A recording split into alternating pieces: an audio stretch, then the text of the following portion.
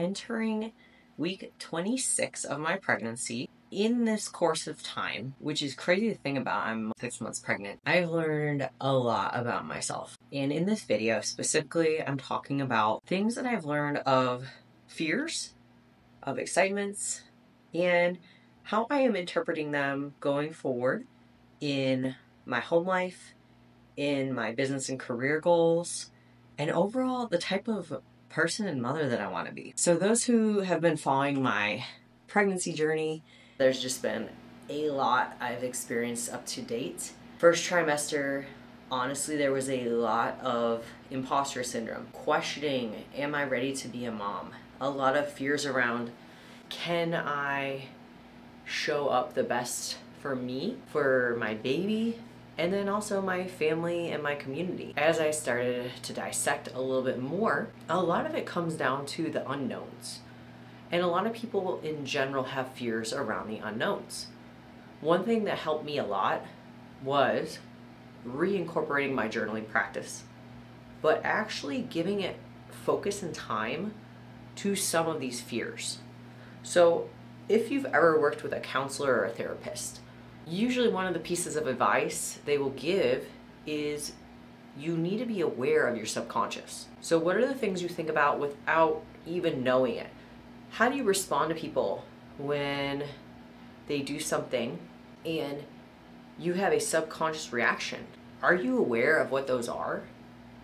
And that's something I've really tried to dig deeper into as I've gotten further along in the pregnancy is, what are some of these unconscious behaviors or thoughts that I have? And I'll be honest with you, that's what actually led me to realize I've had a lot of depression. There's a lot of family wounds, ancestral wounds if you want to call them that, I have kept under wraps for a long time. In doing so, the idea was to protect myself.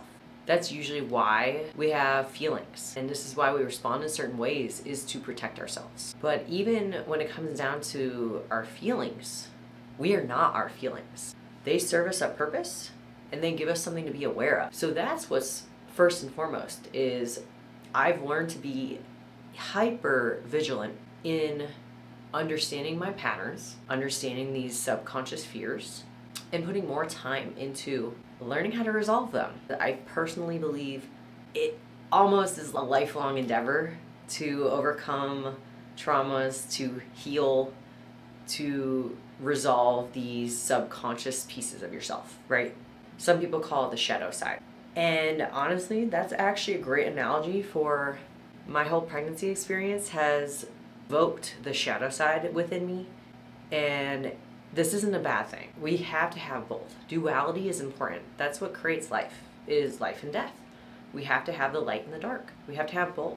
And no longer avoiding that is helping me to more so appreciate the light in my life and make more time for light and brightness and vibrancy when I do make time to analyze and sit in the dark, even if it's by myself. Something else that has really come up for me during this pregnancy is my need for control through my life has definitely served a great purpose and has definitely been a keystone to who I've become as a person. And a lot of that has created some of the issues that I face on a day-to-day basis. So in thinking about this, I have come to my 2024 intention of surrender, of being able to observe, pause, allow what is coming to come. In a few months, that's going to be a baby. And seeing that as more so an opportunity to be my best self, to lean into a life that I've neglected, areas of my life that I've brushed under the rug that need addressed for a more positive well-being. One of the best terms I use to describe this would be self-actualization. Taking that time to better recognize who I am now, not who I was, but who I am now, and who is this being, this spirit evolving into.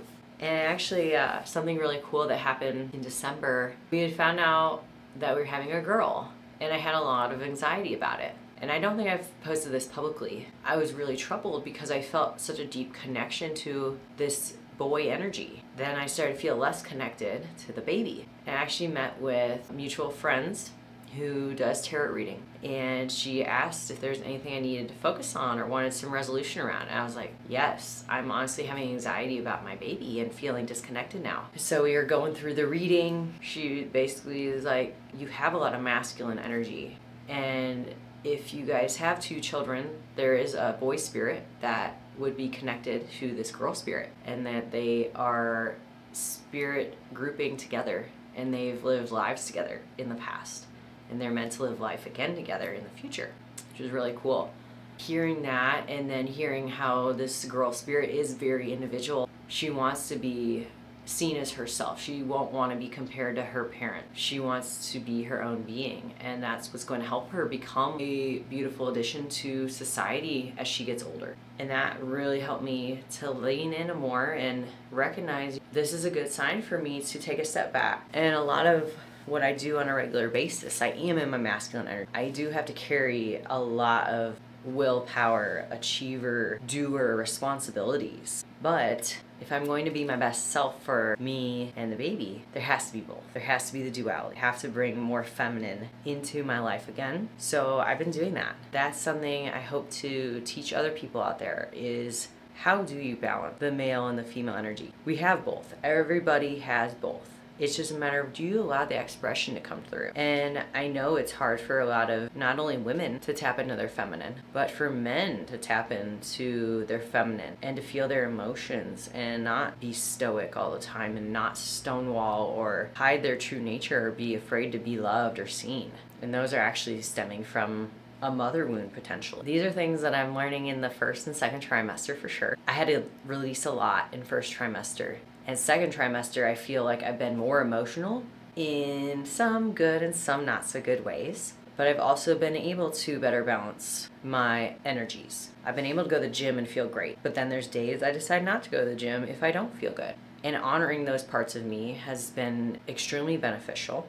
And so far, the baby's doing good. We'll find out for sure. I've got a midwife appointment coming up. Just keep showing up, keep learning, make time every day to get out of your rut, get out of the monotony, so that you can recognize the things that you've been ignoring or putting off. And I'm excited for what's to come in 3rd trimester.